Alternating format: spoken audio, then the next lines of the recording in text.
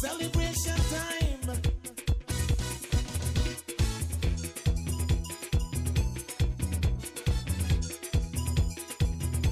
It don't matter what part of the jewel they come from. You that you and me that me. But guess what? All are we the one. See what I mean? Jump and shout all over the nation. We're breaking out with a new creation. Robert Mariano has been a career police officer who has served in various formations across the country in several capacities. He now sits in the seat as mayor of Dangriga. When our Belize Watch team stopped by to speak to Mariano, he reflected on his years in the police department and how he went from being a police officer to now working for the residents of Dangriga.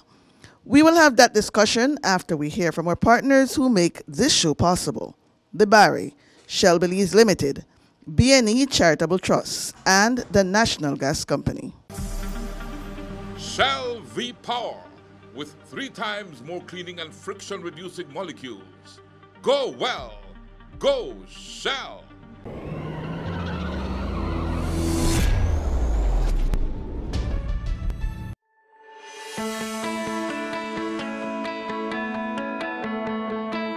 The facilities at NGC have been engineered to the highest standards. No other LPG facility in this country has the technology, health and safety considerations, and accurate industry-accepted measurement technology as does NGC. Under the watchful eye of the control room, Bowsers are loaded with LPG to deliver to the 2 depots inland and to the many bulk storage facilities owned by customers all over the country, where the wholesale price is one single levelized national price. Now that NGC has entered the market, competition exists for the provision of LPG both at the wholesale level for acquisition and importation through a transparent tendering system and downstream by more than 30 retailers throughout the country. The National Gas Company of Belize, fueling Belize forward.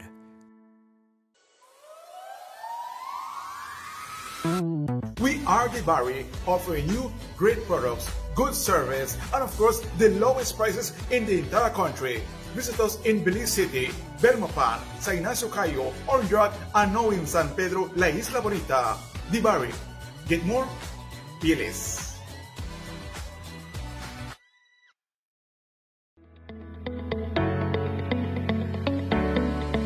Since 2008, the Belize Natural Energy Charitable Trust has created opportunities for Belizeans to develop themselves and their communities. The Trust employs tools that are intuitive, collaborative, and accessible so that every Belizean is empowered to achieve their full potential. Over 200,000 Belizeans have been impacted because of our various initiatives. The Belize Natural Energy Charitable Trust, empowering Belizeans of today to create the Belize of tomorrow.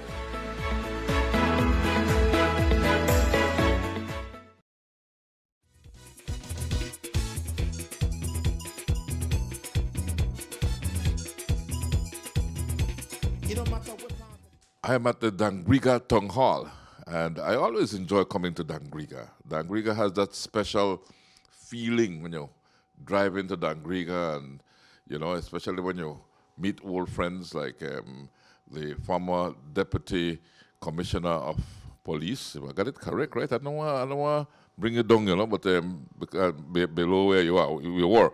Deputy Commissioner of Police, Robert Mariano, who is also now the Mayor of Dangriga, a person I've known for quite some time. And let me start off first of all by congratulating you on being the Mayor of Dangriga.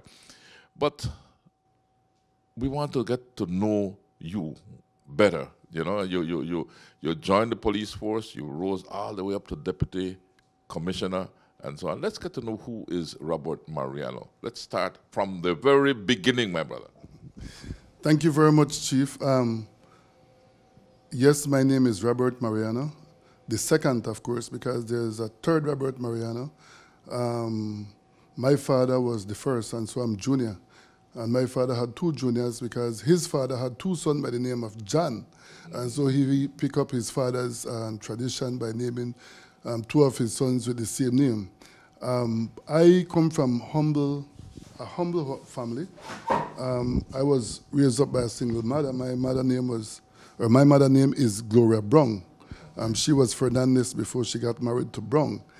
And she had it very hard with us, bringing us up as boys. As a matter of fact, at first I didn't went to high school because my mother wasn't able to afford to send me and my brother, who was about 2 years older than me, who was already going to high school. So what she did, she sent me to learn how to sew. And so from standard 4, she sent me to learn how to sew.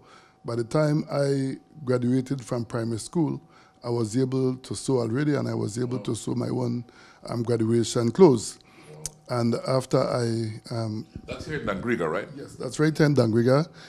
I went to the Dangriga Methodist School.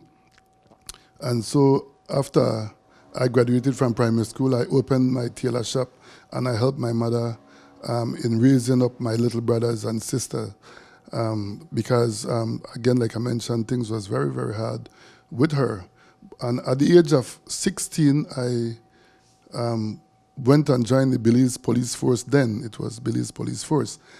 I, from a young boy, wanted to be a member of the police force because my father was a police officer, and I had several family members who were police officers as well.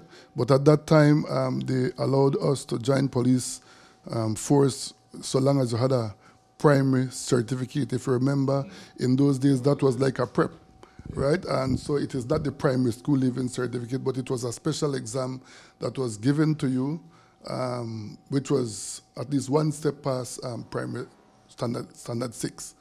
And so I went and I passed the exam, and so I was allowed to enter into the Belize Police Department.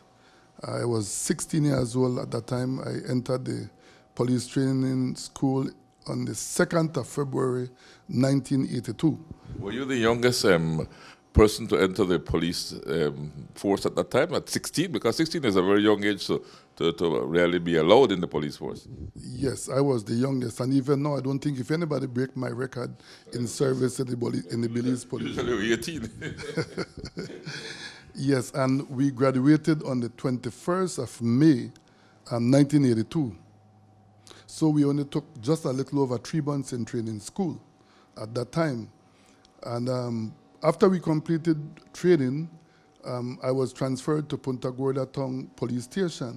However, I would like to mention that we didn't pass out, We were only sent to our formation because from 30 of us that entered training school, only 12 of us completed the training.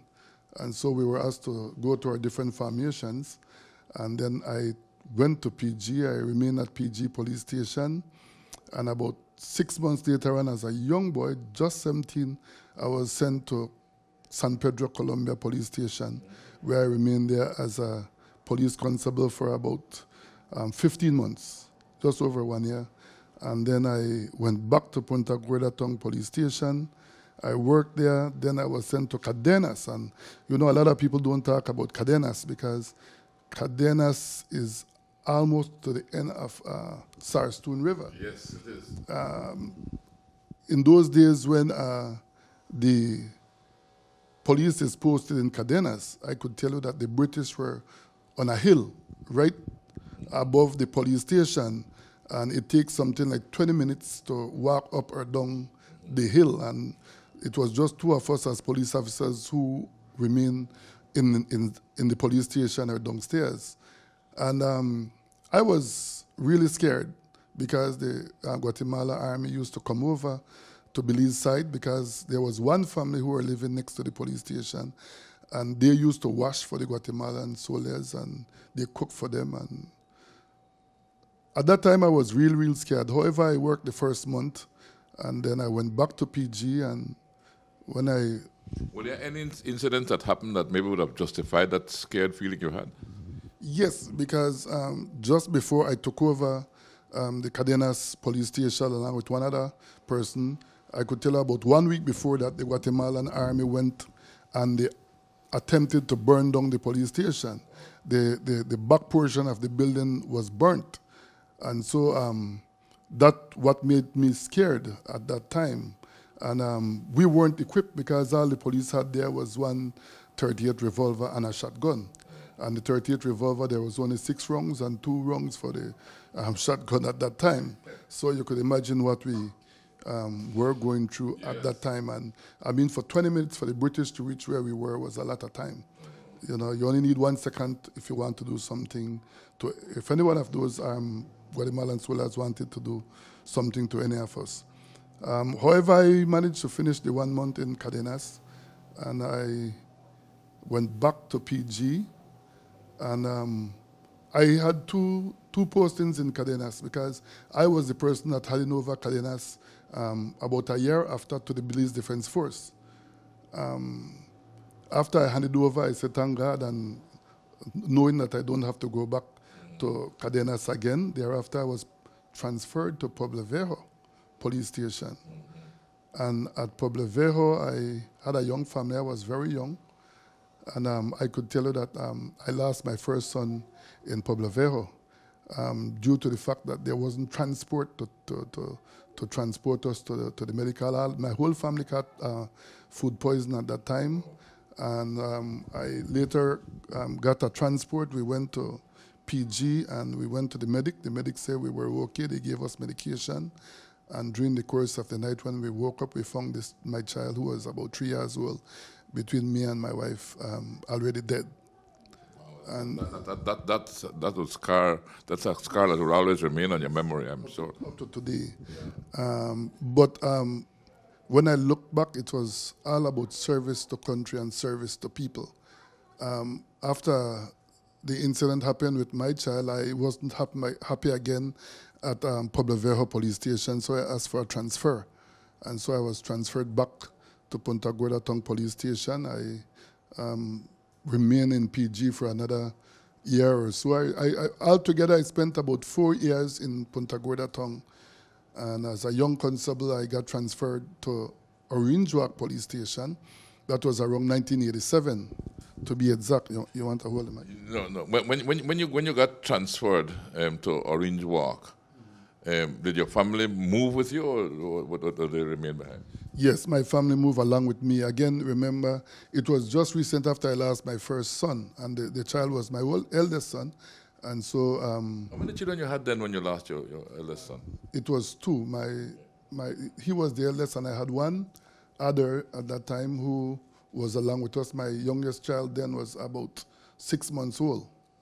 And both of them was in the bed along with us when we found the eldest child dead in the bed. And so I remained in the Orange Walk for about 4 months, and I was asked to take over Blue Creek Police Station. Again, that was a border. Not a border area. And in that time, it was very, very far. The road was not in good shape. And but however, I still went, and I remained in Blue Creek for about 3 years. It was rough, very rough, but one thing I can say that the people in Blue Creek were very nice, and they treated me and my family with a lot of respect.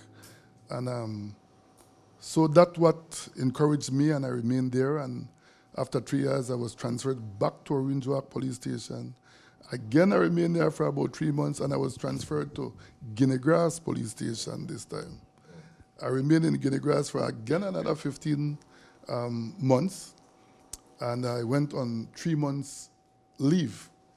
And after I came off 3 months leave, I was transferred then to Dangriga Town Police Station. Again, at that time, I would like to say that I had about 10 years of service and was still a constable. But you were still in your 20s, because if you started when you were 16 with 10 years of service, now you're back in Dangriga, that means you're about 26, 27. Yes, and at that time I started seeing some of these constables that had worked under my command, because at that time I was a senior police, so the junior police would work under you. And I see some of these junior cops who work under me are now NCOs, they are now corporal. And it get me frustrated. And I went and I had a discussion with one of my brother, Charles, who was a corporal of police, and I discussed it with him. And he started discussing it with me, and we realized that in 1982, when I was at training school, we were only doing subjectives, and we realized that the department have changed from not just subjective, but it also includes objectives. So I had problem in dealing with the objectives. And so he was the one that teach me the art of understanding the objectives. And so he started showing me the farmer how to do the new type of studies. And so for those who might not realize the difference between subjective and the objective, where the policing is concerned, could you elaborate on that a little bit for me when you say subjective versus objective? Yeah, well, the subjective is a written exam where they ask you a question and you need to write the answer. And in those days, the exam was real tough. They would ask you how to define an offense. And you cannot miss nothing. You really have to know it and understand it. And you need to know how to, they'll give you a scenario, and you need to identify what offense was committed, and you need to say how you deal with it, or how you know that that is the offense that is committed. However, the objective was kind of confusing because the answers are similar to multiple choice. And then the answers, they would have answers there that are similar, which confuse you. You know, and so one of the things my brother told me, what you do is read the question, answer it, and don't let anything disrupt you. If you say this is the answer, you go direct to that, find that, and then you answer that. And so the first exam I took after that, I was successful. And I passed my first exam to corporal. Right? And so I got promoted. I think I was about 27 years old at that time, more or less. Yeah, 27, 28. And then I got promoted, and when I got promoted, he called me again and he told me, well, no, you have to think how you'll strategize to become a sergeant. So I tell him, like, what is your idea? He said, well, you know what? What is a sergeant position? One of the strongest things is prosecution. So I say, okay. So I asked to be a prosecutor. My officer commanding then didn't give me the position of being a prosecutor. But what I like at that time, the then sergeant, every day, since he knew I wanted to be a prosecutor, I don't know where he disappeared to, but he would call me and say, Mark, go to court and do me adjournment seminar. Before you're done, I will be there to do the new cases. And I went, and he didn't come back, and every day I do different things. I learn how to present a case at court. Then I learn how to read facts. Then I start practicing. I did disorderly conduct, small offenses, indecent words. Then I went and started to do small cases like theft and so on. And I did know my officer was watching me at court. And later on, he called me and he said, you are doing a good job at court. You are now the prosecutor. Yes. And so I remained there. And exactly after 2.5 years, I was a sergeant of police. Yeah. And you stayed at court for a while, right? From what I can recall, you were at the court for a long time. I remained at court for a long while. I remember working first with, I can't remember some of the judges, their names, or the magistrates, sorry. I remained there with several different magistrates, and then about 3 years after I was at court, when I received a call, the OC wanted to see me. And when I went to see him, he's saying that they're looking for the best prosecutor of the country. They want the person to go and become the prosecutor at court #1 in Belize City. And he's saying, well, I know you, I believe you are the best. I said, well, I'm not sure because I don't have much experience. I only prosecute here in Dangriga, right? He said, Mara, I have confidence in you. I need to have confidence in yourself. And so they sent me to Belmopan. I talked with Mr. Bernard, the late Bernard, and Mr. Bernard told me, Mar, I need for you to go next week, as early as next week, to take over court #1. And when I went to court #1, I met Adolph Lucas. He was the chief magistrate then and the magistrate for court #1. And he said, prosecutor, I hope you come ready, you know. And I started getting scared. However, one thing with me, I love challenge in life, you know, and I went and I started prosecuting, and the first day, I won 3 cases in front of Mr. Lucas. But as I go to court daily, I realized that the case only started getting harder and harder. I realized that the cases, one case, you have 2, 3 attorneys.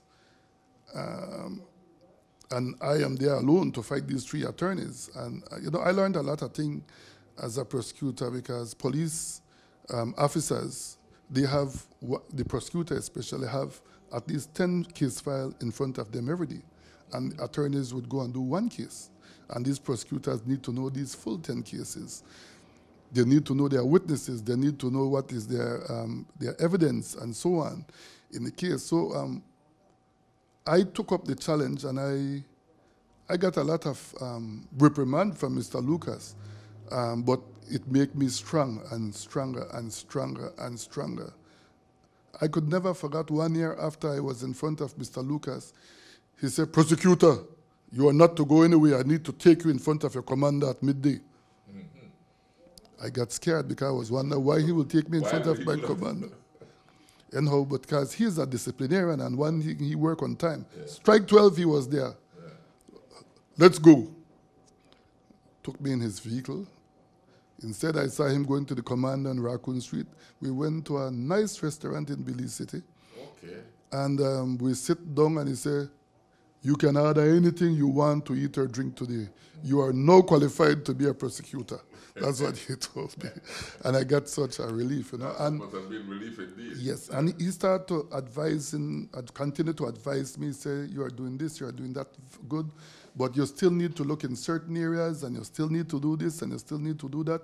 He continued to groom me, which I appreciate. And so after I finished from Mr. Lucas' court, after he left, he went to be the DPP.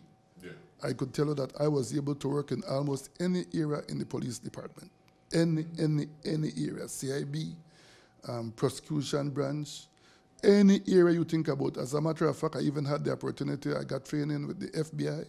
I got 1 month training with the FBI. At that time it was ISITAP. I got training with the DEA. I got training with Homeland Security. I got training with a lot of different organizations from all over the world. Still at the courts? Why still at the courts? Yes, I got transferred though from court number 1, and I got transferred to Corozal Tongue Police Station. And when I reached there, I see a lot of faults in the prosecution section, and I went to fix it. And so Mr. Jeffries then asked me to remain as the prosecutor in court in the court in Corozal. And about 6 months later, an exam came up, and I was qualified to take the exam to be an assistant inspector then. And I went and I took the exam. I also groomed the staff in Corozal, and I could tell you from 15 persons who I groomed or trained in Corozal for the exam, 12 of them passed, including myself. Wow. Right? I passed the exam to assistant inspector, but I wasn't promoted until 1 year after I passed the exam. Mm-hmm. And then I remained in Corozal and was transferred in CIB in Belize City. But when I was sent in CIB, I was sent there as file reader. And so I was assisting in rehabilitating case file and teaching the officers how to do their files and so on, so that they know how to present their files to the court. And I remained there for about a year, and then I got promoted to Deputy OC CIB in Belize City.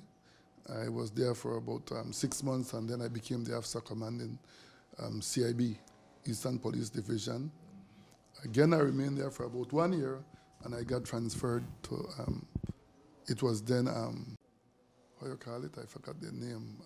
But PSB, it's no PSB, but it is Internal Affairs. Mm-hmm. Yes, that time we call it Internal Affairs. Okay, you were transferred to the Professional Standards Bureau, PSB. Yes, but at that time they used to call it Internal Affairs at that time.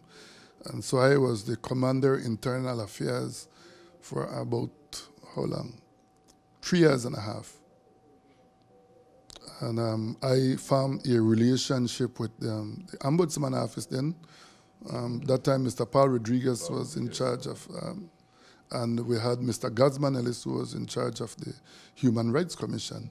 And so what I did was to form a tripartite council for human rights with the police department, Ombudsman, and the human rights.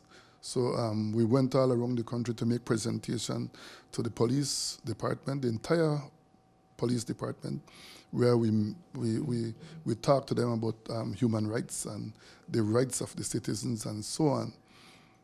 And after 3 years and a half, I was sent to be, for the first time, officer commanding Orinjoak Town Police Station. That was my first formation that I took over. And remind me, your rank at that time was? I went to Orinjoak as a superintendent of police, yes. And thanks for bringing it up, because after I got assistant inspector, I got inspector in CIB, because we were asked to take another exam. I passed the exam again and I became inspector. But when I went to PSB, or internal affairs, I was promoted to assistant superintendent, and about 2 years later I became superintendent. Yeah. So when I went to Orinjoak, I was superintendent. I spent 3 years in Orinjoak, and just before I left, I got senior superintendent. But from all of that time, the most horrible time I spent in the police department was in Orinjoak when I was... Why is that? Well, I was, after the change of government in, I think it was 2008.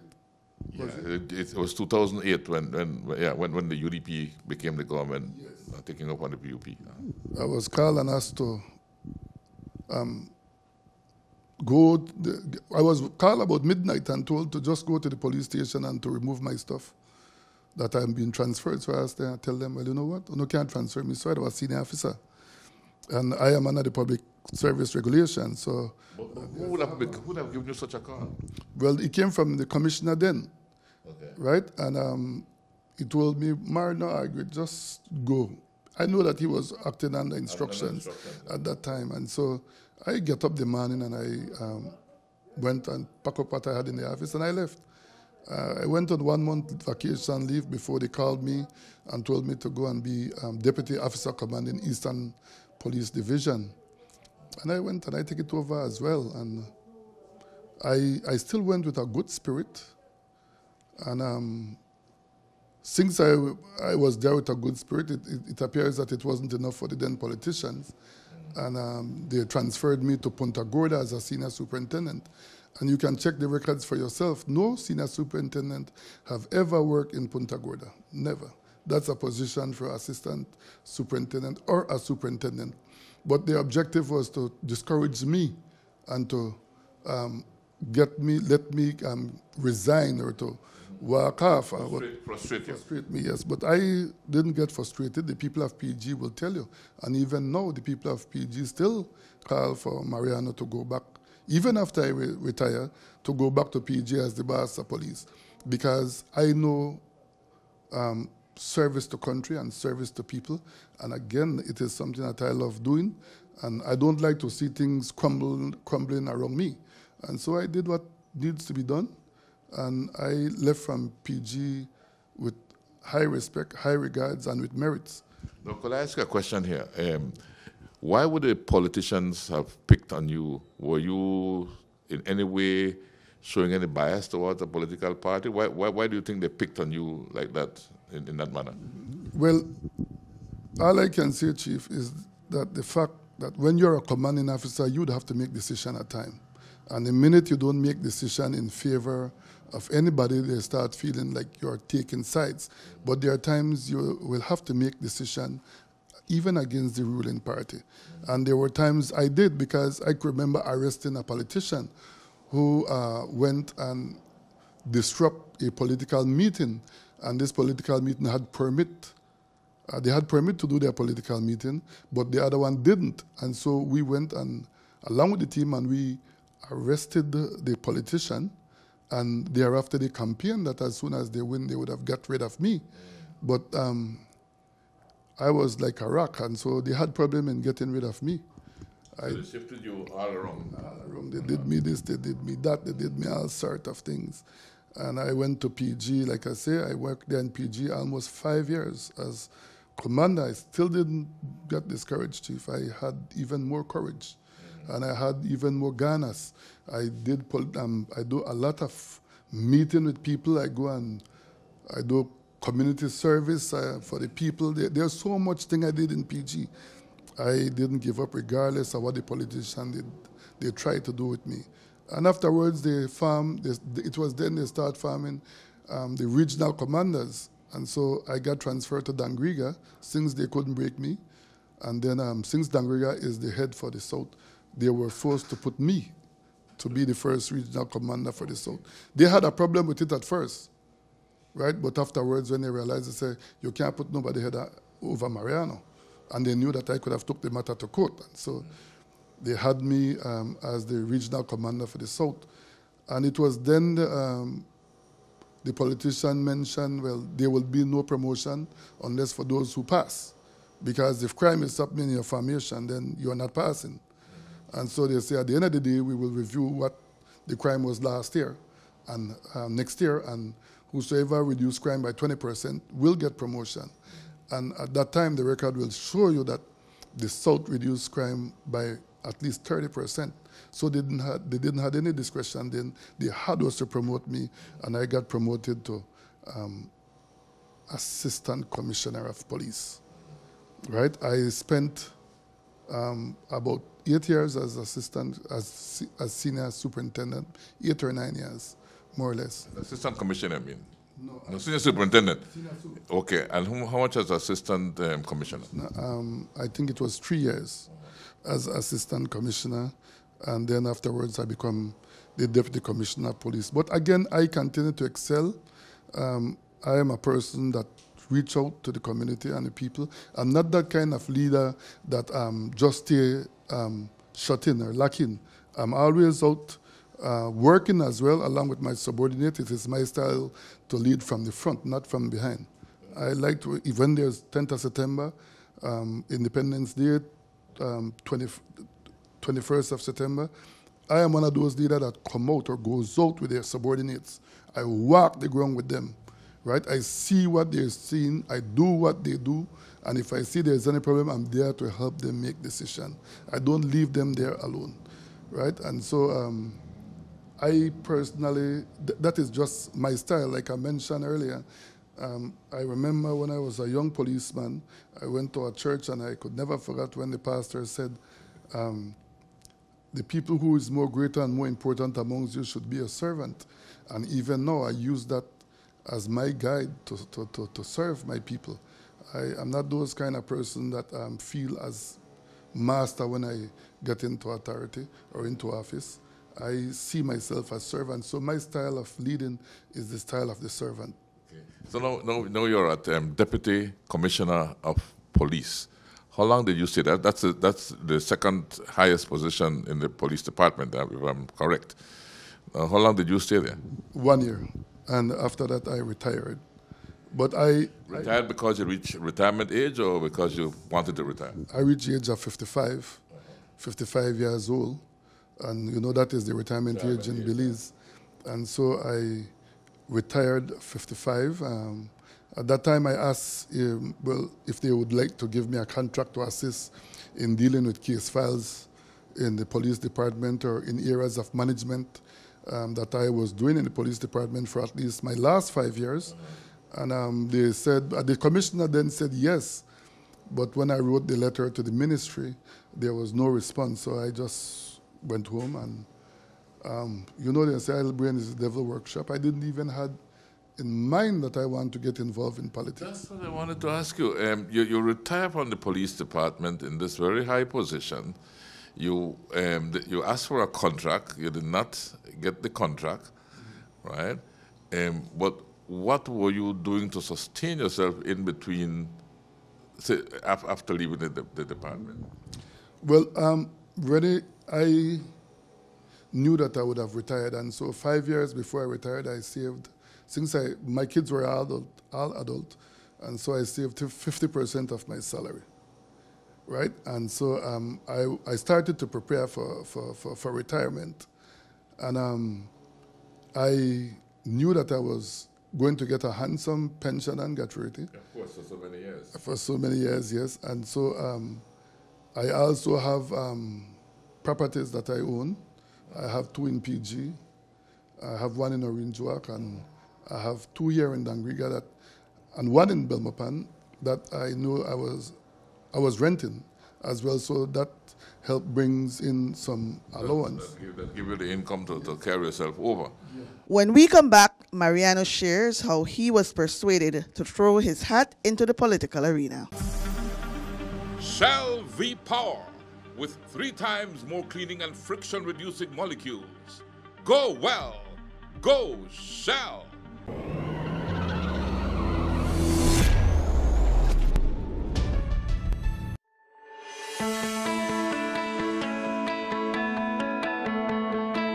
The facilities at NGC have been engineered to the highest standards. No other LPG facility in this country has the technology, health and safety considerations, and accurate industry-accepted measurement technology as does NGC. Under the watchful eye of the control room, Bowsers are loaded with LPG to deliver to the 2 depots inland and to the many bulk storage facilities owned by customers all over the country, where the wholesale price is one single levelized national price. Now that NGC has entered the market, competition exists for the provision of LPG both at the wholesale level for acquisition and importation through a transparent tendering system and downstream by more than 30 retailers throughout the country. The National Gas Company of Belize, fueling Belize forward.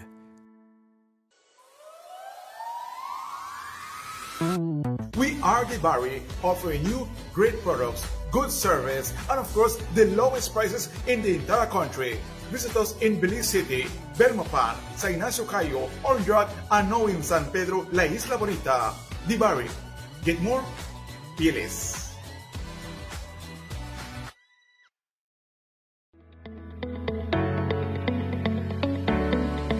Since 2008, the Belize Natural Energy Charitable Trust has created opportunities for Belizeans to develop themselves and their communities.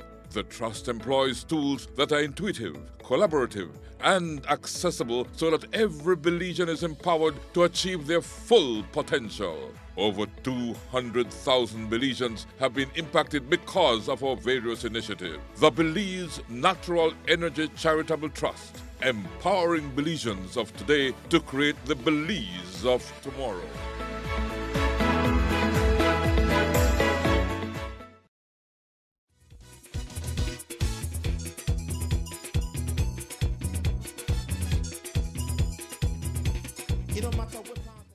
Now, the political side of it, what prompted that leap into politics, direct leap? When I tell you no lie, I never even think about politics. I have a cousin and friend, her name is Martha Robinson. I don't know who was telling her things, but every day she come and she tell me, if I don't want to run as mayor, I say no. What year are we talking about, more or less at this time? It was last year was 2021. So you're talking about 2020, yes, 2020. Okay, so you left the police department in 2020. Yes, May 2020, I retired 3rd of May 2020, so I remained home, had nothing to do, it was very, very boring. You know, as a and then COVID came. COVID came, and you know, I was a bit frustrated, and so I remember that I have my trade and I had a sewing school in Belize City. I couldn't have attended to teach a lot because it was costly to have to go to Belize City to teach. But I had started the program like 2 years before, and I had taught some people already, and I also gave them the course of train the trainers. So I had all confidence that they were able to do it. So I was only able to go to Belize City occasionally. So what I did, I started a school in Dangriga, and I also started a school in Punta Gorda Tongue as well. So that's what keep me going and busy. Then, you know, I love fishing, so I would go and fish at times. I spent a lot of time in the waters fishing. And then she continued talking to me. I didn't take it. I didn't. And then family members, she started reaching out to family members and friends. And talk to everybody to try to convince you and everybody that she could get hold of.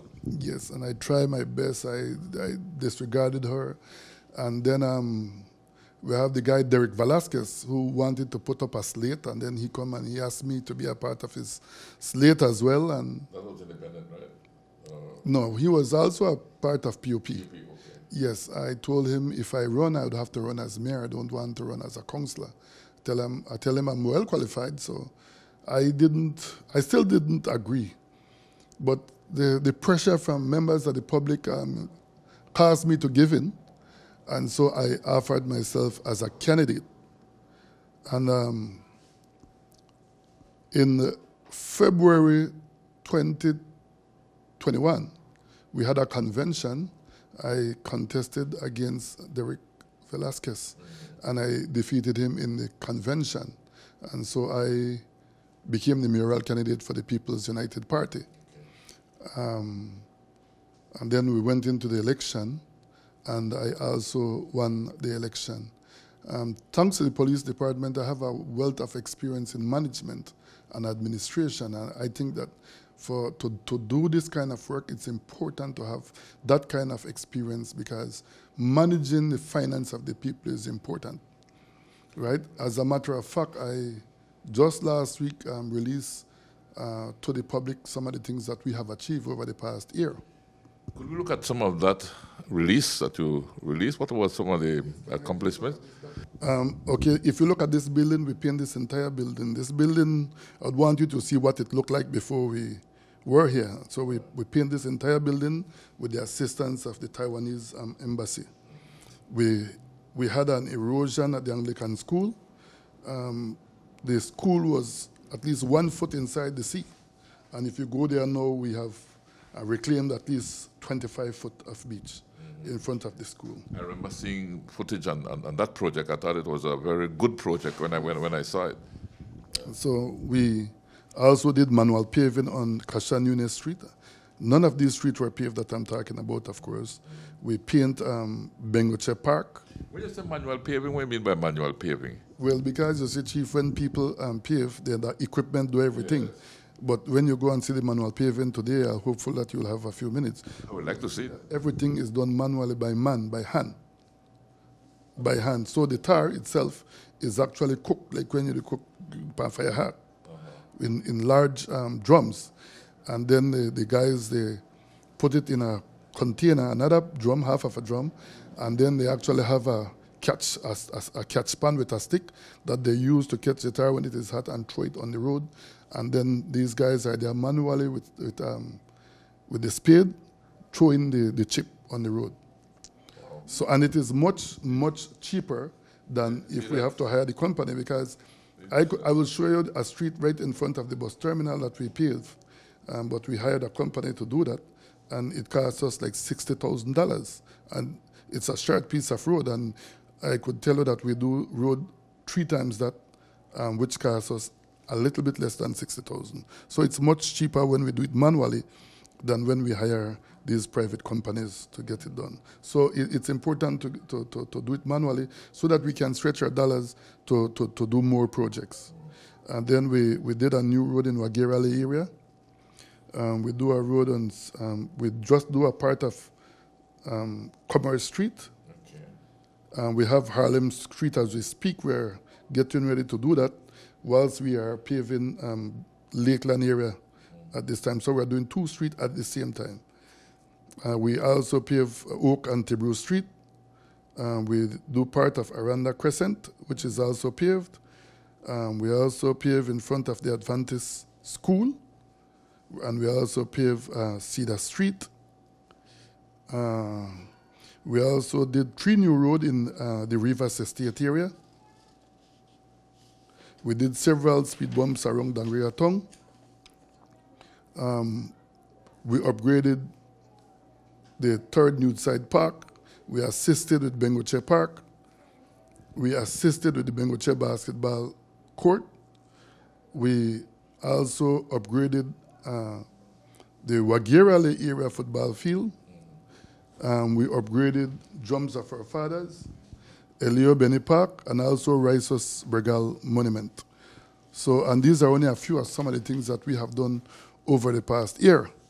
And we were able to do that through partnering with government and non-governmental agency, because I realized that we won't be able to do it all by ourselves. And so I reached out to these non-governmental agencies to assist. Like, for example, when we first started, we had the Ministry of Infrastructure who assisted us with trucks. But now they're under heavy pressure, so for the past 4 or 5 months, we are not able to get assistance from them. So what we are doing now is to do it with our own equipment. Thank God we have our own grader and our own backhoe. So those are the main equipment that we need to do these streets, but we still have to hire a roller. The roller play a very integral role in doing the different streets. Yes, and so we have a target of 7 streets for this year. Last year we were able to do 7, and so we target another 7 for this year. We have other projects that we have listed at this time to do for the next year from 2022 to 2023. Yeah. Now, what's your relationship like with your predecessor, Mayor Humphreys? Do you get along?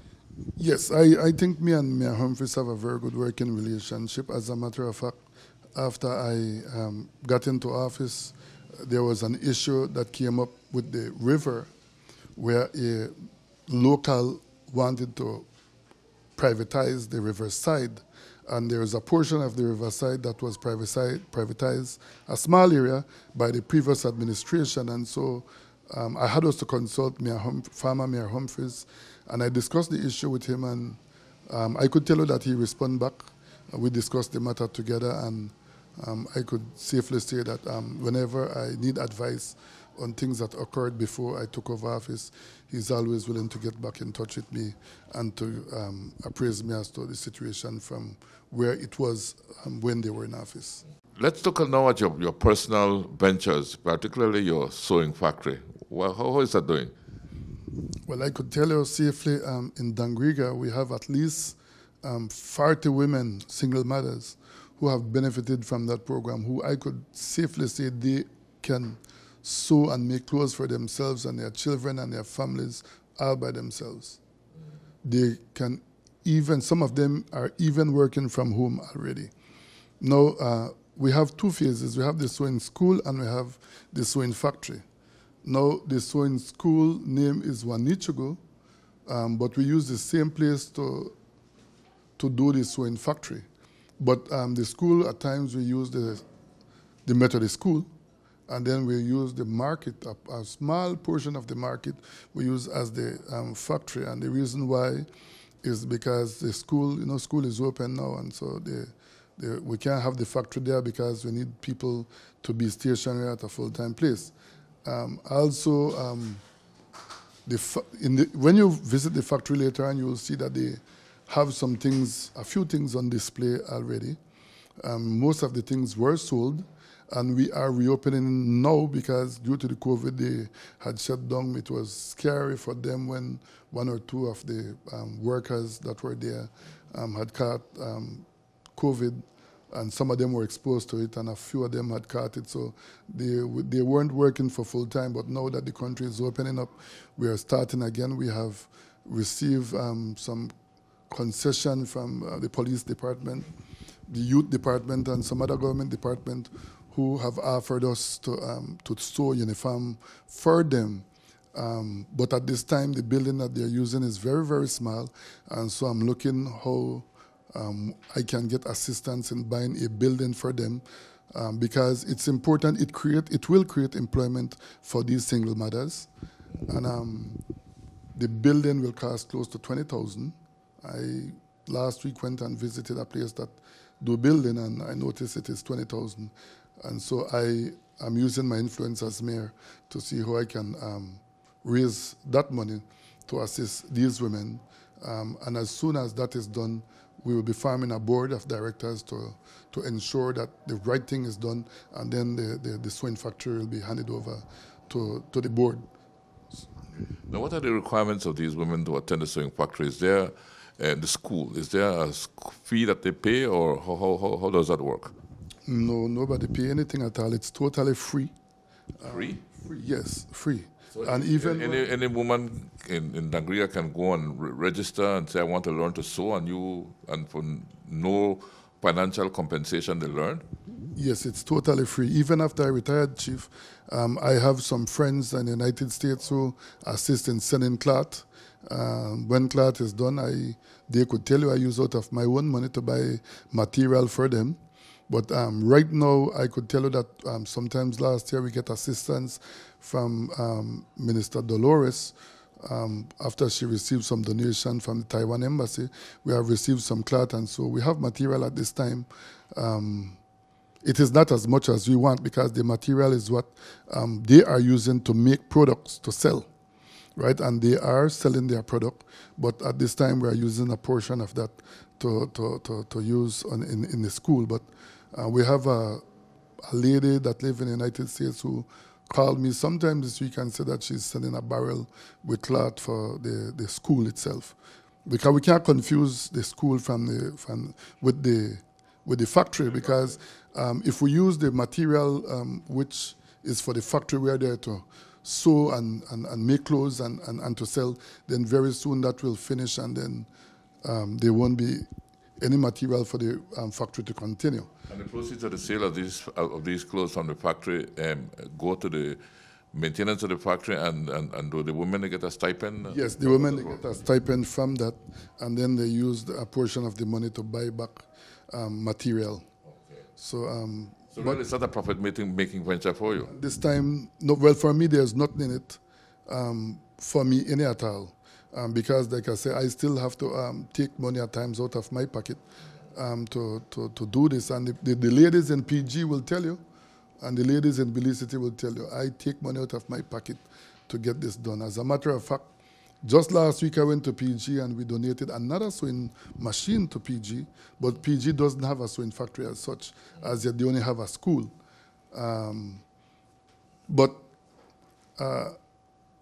This sewing, and strange, Chief, when I was in the police department, when I was a young constable, you know, I was making a very, very, very small salary, and my wife had kids every year. And so things was real rough and tough. How many children you got, by the way, since you said? I have a lot of kids. I would say 7. Okay. Right? And the salary, you know, Chief, when I was a young constable, I was only making like $165 and end of the month, and about $145.15. Things was real rough. It wasn't. I wasn't able to suffice myself. When I don't pay my food, I don't have nothing. And so I used to do sewing, and that's what used to help me. I used to sew for a lot of people. I used to make a lot of money from sewing. And this is why I always tell people that we have to do something to help boost our economy, right? Because I could remember some years ago when I was a little boy, China was such a poor country. And after China started exporting clothes and so on, you start to see China economy start boosting. Can we do the same in Dangriga? Of course. You know, and I think that we would be one of the first in this country to have our own local sewing factory, right? And so I am pushing on that, and it is something that we must achieve for this year. No if, but, or maybe, and I'm hopeful that that achievement can be made between now and 6 months' time. So turning to the other areas of perhaps economic development in Dangriga, beside the sewing that you have done so well with, let's look at things like maybe the Commerce Bight Port and its impact. What would you like to see done there, and other things that you'd like to see done in your municipality to uplift the municipality economically? One of the things I'm looking at this time is to see how we can make Dangriga a tourist destination as well. Dangriga has the same thing like all the tourist destinations in this country. We have the sea like everybody else. We have the sun like everybody else. And we have the sun. And you got the culture. Exactly. And the thing is that every tourist destination you go in this country, they are selling Garifuna culture. Yeah. And now this is a Garifuna community. If they can sell our culture, then we can do the same. And so just yesterday I was having a meeting with Chico Ramos, and I was saying to him, we have to see how we can change this, because I noticed Dangriga is only a tourist destination mostly on the 18th and 19th. We need to change that to make sure that we can have people often coming to Dangriga. So we have to look at ways of how we can get that done, right? And one of the things we want to promote our music and our culture. And so I'll be having a meeting, I think in the next week or two, with the people that own hotels and the business community and those people that are involved in the culture to see how we can partner together, right? But you also mentioned about the jetty. Jetty is a must. We must reopen jetty because... That's Commerce Bite, by the way. That's Commerce Bite. Do you know that jetty is the only port in this whole country that doesn't need to be dredged?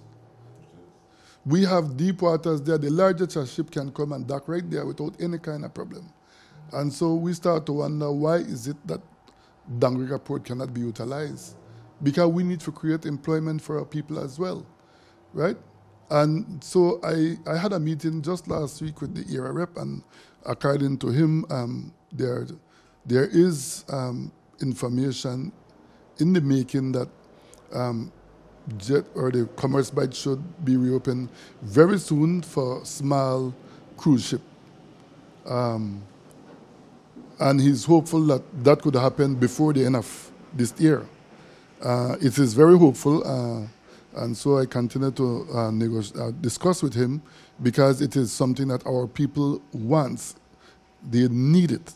And so we need to work together to ensure that this happens. As a matter of fact, one of the persons who want to operate from the Commerce Bite, it's important for me to discuss. I want to hear what he's offering. And at the same time, we want to encourage our people to see how we can have our own local tourist village, because we have a portion of land right there on the north, part of Dangriga, the Greens, where our people are encouraging them to come and to put small business on the beach so that we can start to do our own local tourist village as well. So you're referring to that same area where the old pier was, the old wharf? Because I've always admired that area and said that, I wonder why, maybe we could dredge and build up back the beach in that area. As a matter of fact, for your information, last month I had a meeting with the Minister of Tourism, and it was the same thing we were discussing about. And the Minister of Tourism have committed to me that he will be partnering with the Dangriga Town Council to see how he can help in developing and fixing up our beach, and to see how he can encourage some business people to come and do business on our beach. And at the same time, I'm encouraging our own locals, because it is time for our local people to get involved in tourism as well. Yeah. As a matter of fact, what I'm doing, or what this council is doing at this time, is to encourage entrepreneurship, is to give local people free trade license. Wow.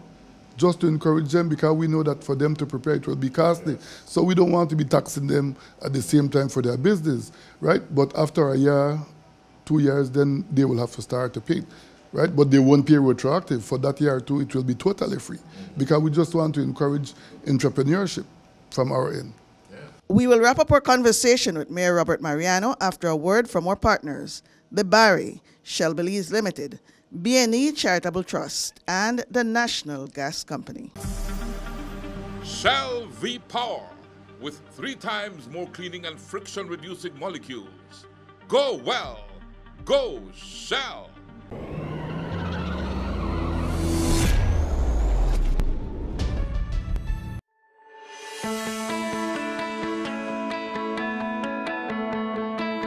The facilities at NGC have been engineered to the highest standards.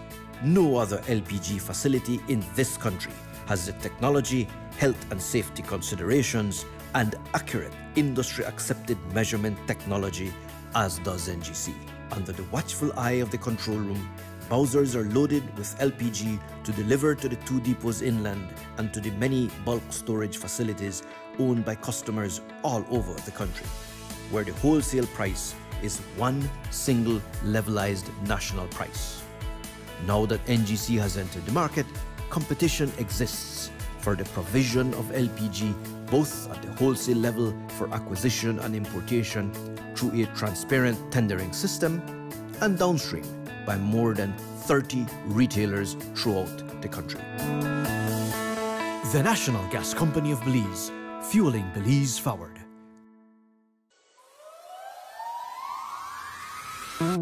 We are the Barry, offering you great products, good service, and of course, the lowest prices in the entire country. Visit us in Belize City, Belmopan, San Ignacio Cayo, Honduras, and now in San Pedro, La Isla Bonita. The Barry. Get more? Be less.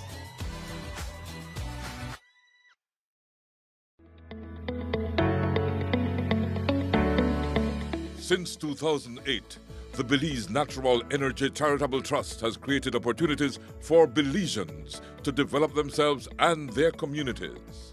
The trust employs tools that are intuitive, collaborative, and accessible so that every Belizean is empowered to achieve their full potential. Over 200,000 Belizeans have been impacted because of our various initiatives. The Belize Natural Energy Charitable Trust, empowering Belizeans of today to create the Belize of tomorrow.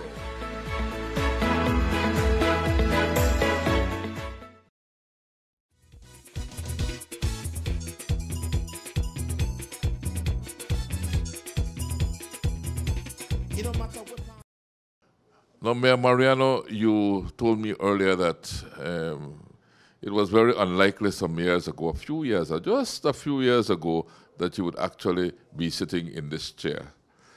But here you are, a first-time mayor, first-term mayor. What has it been like?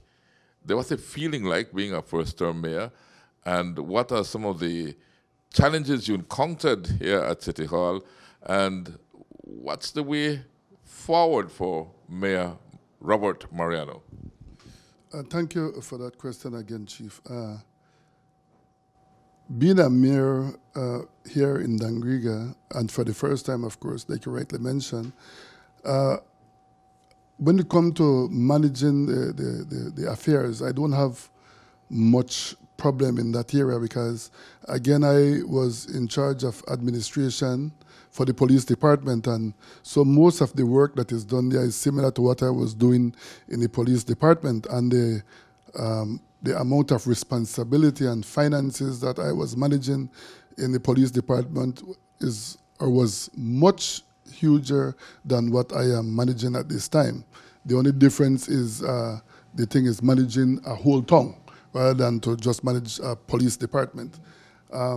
So the administrative part of it is not hard, but the difficult part of it is the resource, the limited resource that the council had and still have at this time, because when we take over, there's so much things that we found that needs to be done in Dangriga. The roads are and are still in very bad condition, and this is why at this time I and the council is working in decorating Dangriga so that Dangriga can look and compete like every other town in this country. So decorating Dangriga is one of our priority at this time, but what is more priority for us is to see how we can create employment for our people, because there are a lot of people who are seeking employment and cannot be employed. So this is why we are trying to encourage local entrepreneurship so that people can create employment at the same time, and we are looking at other avenues and working with government and non-governmental organizations to see how they can assist, because developing our people is our priority. We need to help develop our people, and most of these people, they really need help. And as the leader of the community, I and the council need to partake and to reach out to the different organizations, government and non-governmental organizations, to see how we can help our people in this town. There's a Mayor's Association, and I take it that the association exists so that as mayors you can learn from each other and come up with different ideas and really enlist, I would say, ways forward from amongst yourselves. How is your relationship with the Mayor's Association? I have a very good working relationship with the mayors in the Mayor's Association. As a matter of fact, on Friday we had a meeting in Orange Walk And we exchange information in those meetings. As a matter of fact, the manual paving that we are doing at this time, we got training from the personnel in Orange Walk. I communicated with them, with the mayor of Orange Walk, and he sent personnel in 2 different times here in Dangriga. And at the same time, we have people from our town council that works in a different strategic area. And I could tell you that now we are doing our own manual paving.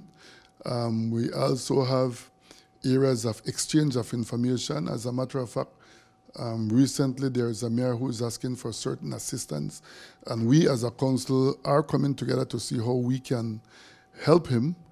We also discuss issues of where the previous councils or the previous mayor association had things on the table that I wasn't aware of. For example, the expansion of Dangriga and other municipalities. We're working on that, and very soon I could say that it is in a stage of final approval, and so it is something that we need because there's the boundary of Dangriga at this time. There's a lot of people who didn't even know that Dangriga is so small, and that's why it's important for us to expand. And so we have forwarded the documents. And so we're only waiting for that final approval. We have several other things, like, for example, the trade license. The Trade Licensing Act is being approved at this time. There'll be a new Trade Licensing Act. And in the Mayors Association meeting, we talk a lot about that new act. Also, we have people from local government who mentioned to us that they'll be going to the different municipalities to meet the different business people to share about the new Trade Licensing Act, because people need to know how they will be affected by the new act. And there are several other initiatives that the Mayors Association is doing, and one of them being the, how you call it, where you can pay for to have your vehicle parked. Oh, parking meters. Parking meters, yes. So they also pass a parking meter act, and Belize City will roll it out very, very soon, and they're encouraging the different municipalities to do the same, and it is something I will be meeting with my people, my technical people here in Dangriga, and ask if it is necessary, because the only area that is congested in Dangriga would be the main street, the commerce street, and so we may use 1 or 2 meter here in Dangriga as well, but there are several things that the association look at, and it's important for the different municipalities to attend because we learn from each other's in the different meetings. Mayor, you mentioned a while ago the size of Dangriga as a town. What is the size of Dangriga exactly? Where it starts, where it ends? Right now. You wouldn't even believe Dangriga starts right there in front of the Gulisi Primary School. When you enter Dangriga, I don't know if you know where the Gulisi Primary School is. Yeah, where the museum is? Yes, it starts right there. But we are recommending that it move all the way to 3.5 miles. Okay. So we'll be having an extension of 2 miles in that area. And when you go to Commerce Bight, as soon as just after you pass the Holy Ghost School, just about 100 feet or 100 yards past Holy Ghost School at the first bridge right there. There where Dangriga ends as well. And Commerce Bight begin. And Commerce Bight begin from there. Right? However, recommendation is being made that Dangriga will now reach at the Commerce Bight port. Right? And the port will be a part of Dangriga. It will be a part of Dangriga whenever the act is approved, yes. And then if you know the airstrip, right there. I'm familiar with the airstrip. Right by the entrance of the airstrip where Dangriga end. And so we're recommending that we go 2 more miles west of the airstrip. Okay. Right? And so that's small. It's very small. And so it's important that we pass this act. And yes, it will be more responsibility for the council, but at the same time, we believe that the council will be able to make more money on taxes as well. Right, and that too will create opportunity for us to employ more people, because like I mentioned, remember I said that we need to create more work for our people, right? And that's why I'm also looking at this tourist village, because people can create their own work, and we also will create work in the tourist village if we get the tourist village rolling. And again, that is something that I'm hopeful that we will start again in this year between 2022 and 2023. It is something that I will be hammering every 2 weeks, meeting with people all over Dangriga and encourage them. They can put ice cream parlor, they can have beer parlor, they can have restaurants, they can have place to sell the different Garifuna craft. There's so much. You can have people that go out there playing Garifuna music. They can have the different dance group. You know, we have a lot in the culture. People that make the Garifuna drums. So long as we have this centralized, whenever tourists come, they know where to go, right? And so I think that making Dangriga a tourist destination would be very important, because that will help boost the economy of Dangriga and to create even more employment for our people in Dangriga. You have a rich history too, Mayor, like we know. You know, one of the ones that I'm fascinated with, if I may say here, is the railroad history of Commerce Bight. You know, the train that ran from Middlesex right through until up to Commerce Bight. And the reason why you have a Y at the entrance of Dangriga is because that's where the train tracks were. And for a train to turn, it can only turn in a Y. You know, and so that Y was where the train that would go to Commerce Bight Port from Middlesex would turn. You know, it heads into Commerce Bight Port, it does what it has to do, come out back, and then it turns and head up back right at the Y. So you have a rich history, man. Yes, we have a very rich history here in Dangriga in relation to that Commerce Bight Port, and this is why it's important for us to get it back rolling. And you know, we have so much of our young men in Dangriga who have the faith that if the port is reopened, they can be employed somewhere or the other through the port. And so this is why I will continue to lobby with government and non-governmental agents to ensure that we reopen the port as quick as possible. Well, Mayor Robert Mariano, thank you so much for talking with us. I'm really impressed by your life story and your trajectory in the police department, you know, coming from that young 16-year-old who entered the police department and rising right up to the second in command of the police department. That's quite an achievement and something I'm sure you will always be proud of. I want to also congratulate you on your mayorship of the municipality of Dangriga and wish you well. I am particularly impressed, if I may put in mildly once a year, I'm particularly impressed with your sewing factory, the fact that it's empowering young ladies and teaching them to sew. And I'm more impressed that it doesn't cost them anything. You're doing that as something that you're giving back to the community. So I think work like this really should be singled out, because that's what we need to do to build our nation, to contribute more to our fellow Belizeans and to uplift our fellow Belizeans in whatever way we can. Now, in closing the discussion that we have had, which like I said, I enjoyed very much, is there anything you'd like to say that I did not ask you, or anything that you would like to say to your fellow people of Dangriga? Yes, Chief, thank you very much. We, in this council, have just completed 1 year since being elected into office, and I'd like to publicly say thank you to the people of Dangriga and to the people of Belize in extension for giving us the opportunity to serve. I just want them to know that we will continue to serve them and we will continue to be their humble servant. Thank you again, and may God bless the people of Dangriga. Thank you, Mayor Robert Mariano. Belize Watch. Knowledge of the past, impacting the present, building the future.